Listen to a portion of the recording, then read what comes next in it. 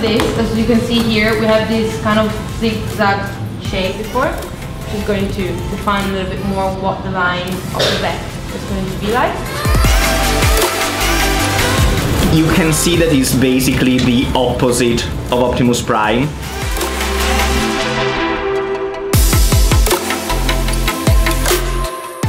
Today we are going to model the body of our pin-up, just the main part, and in the following days we are doing the arms and the legs, and then we are working on the pose and the details like hands and the face.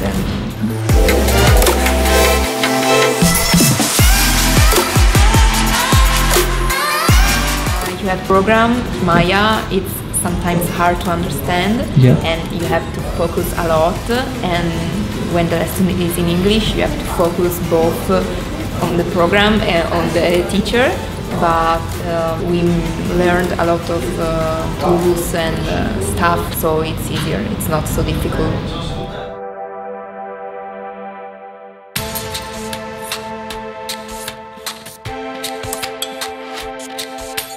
Everything about him is sharp. It has sharp edges.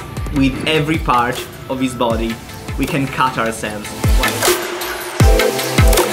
We are modeling hard surfaces in ZBrush. I think it's actually harder than modeling organic, but we have a great teacher and I'm actually having fun doing it.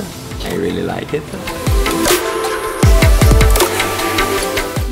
Extrude them, scale them, rotate them, adjust them, and then add one edge loop and delete the faces at the bottom. Okay? Good luck.